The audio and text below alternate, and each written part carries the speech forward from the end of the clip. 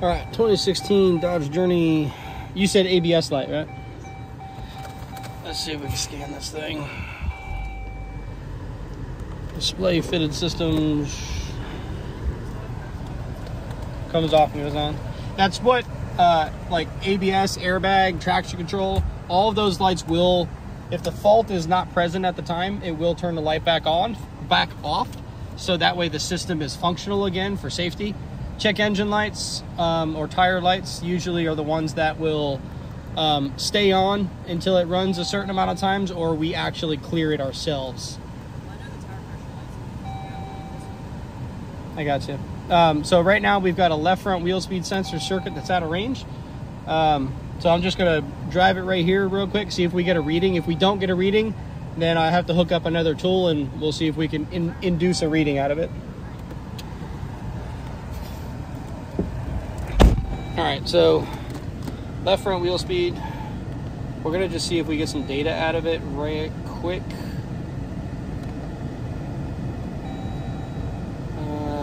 Left front.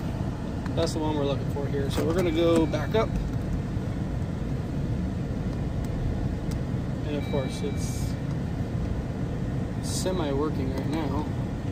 Can't see it.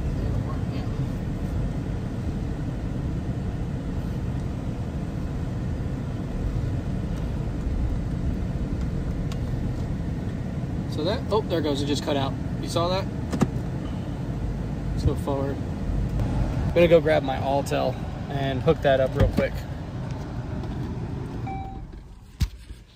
Okay, so what we're gonna do here is we got the Autel and we are going to use the option that has the waveform generator in it. So I'm gonna show you guys how that works.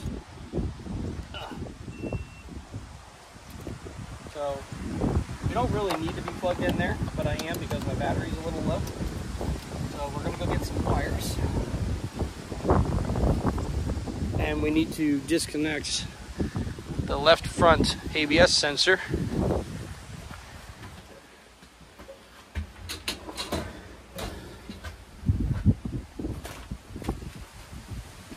So we need these, I believe, for this one.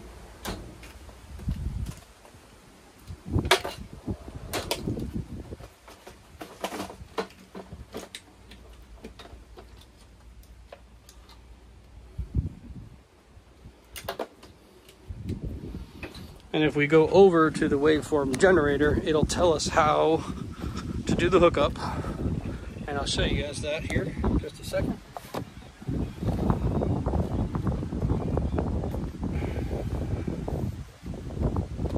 Alright,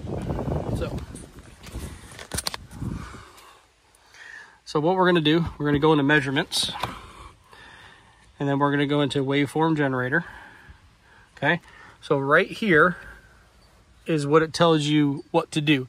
Now, this is a EGR, so we don't, okay, so I don't want DC voltage. What I want is probably a square wave.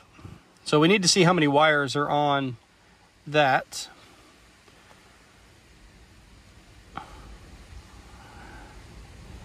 Triangle wave, no. We're gonna go with square wave on this one right here. So we need to get to our wheel speed sensor and back probe in. Let's go do that. Connector is right back in there.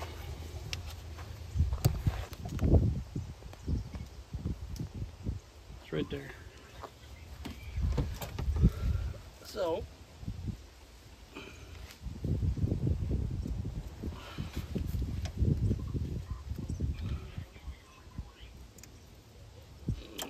okay, disconnect it there.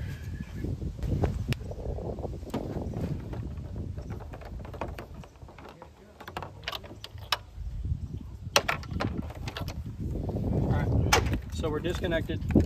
We're gonna take these. We're gonna put them in the harness side, right here.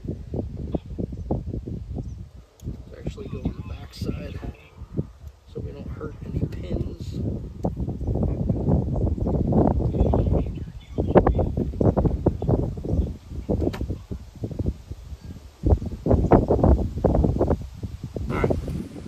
So now we take this, plug into our scanner, head.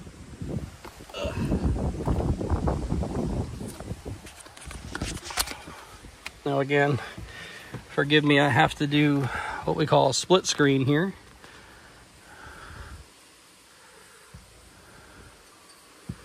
Go to the diagnostics on the vehicle side.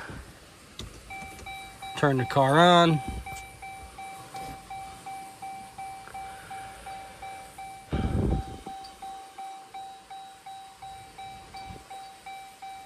I'm gonna go to ABS.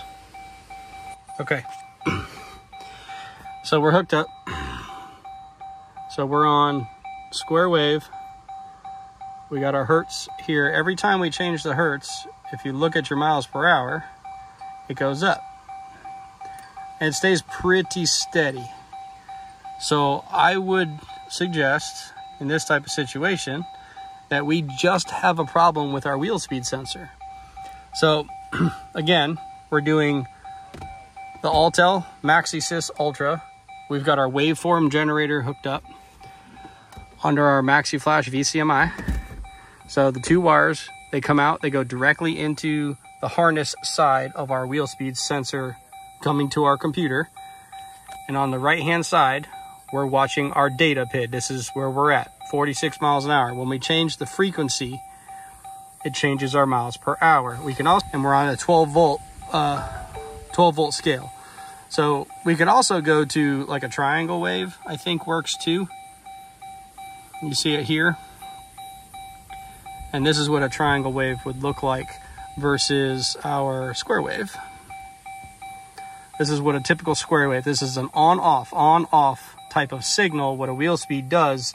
And as the hertz go up, that's where we get our different miles per hour. So we could see that our wiring doesn't cut out, doesn't change going back to our ECM, or our electronic brake control module. So in this situation, we would sell the customer a new wheel speed sensor. Just to show you something else that's really cool on this tool, let's close the waveform generator. Let's go back home. Let's go in here. Our bus inspection. Oh, I need to close my waveform generator. Exit diagnostics.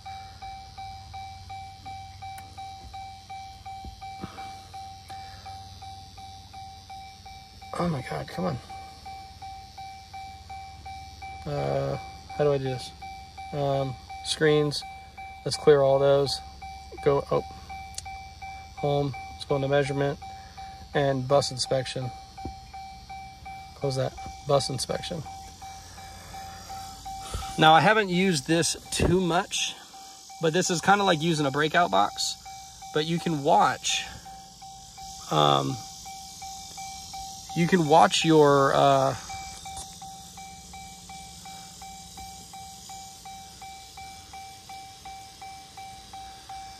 you can watch your scan data for how your bus is communicating on your high speed and your low speed.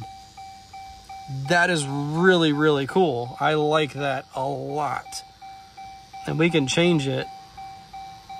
Let's go, not that, 2 milliseconds. Why is my tracer sitting up there? Turn that tracer off. But look at that. Oh, I didn't mean to hit that button. I want to do CAN high. So it gives you your voltage on CAN high. So when you're trying to diagnose CAN bus, to check voltages on there and make sure your resistors are good in it and everything, this helps you so much. And you could use a breakout box too, which I use, but I don't run into that very often here, like barely ever, but that's really cool. And I like that tool. I just wanted to show you that. But anyway, that's it on this tool. We're going to, like I said, we're going to go talk to the customer and we're going to sell them a left front wheel speed sensor. All right, so we got our vehicle wheel speed sensor. So it's a different day from when you're looking at the before part of the video. That was last week. I had said this one was a hub assembly. I was wrong. It's not a hub assembly. it's a full harness. So I'm hoping that we can get, as soon as I untie this, my word. So this section, if we can get this up out of the hub, this is our harness that we tested the other day. We unplugged here and went into the harness side. This is our sensor itself. Anyway, we're gonna go get this installed, so let's go.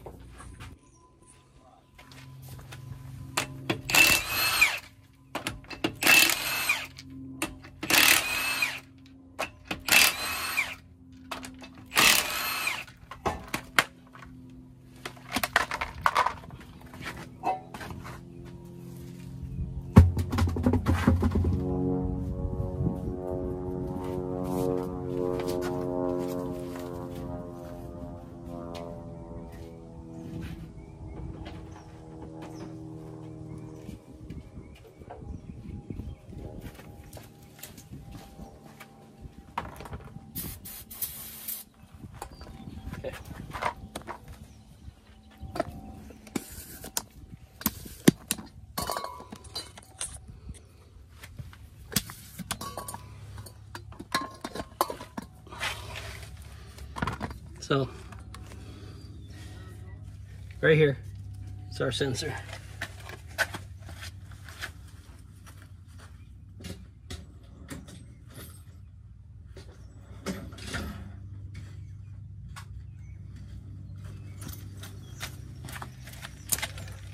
So, oh yeah, that's gonna come out just fine. Sometimes these are really, really rusted in. Make sure your surface is nice and clean though before you put the new one in.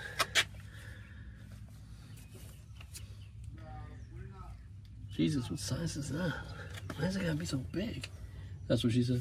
All right, so we just gotta take these brackets off.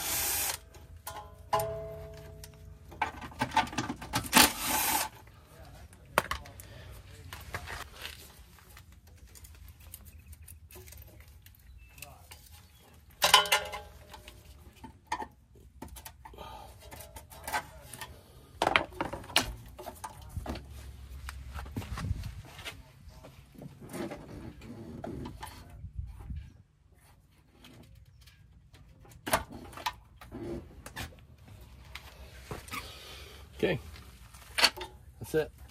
That's how we take that out.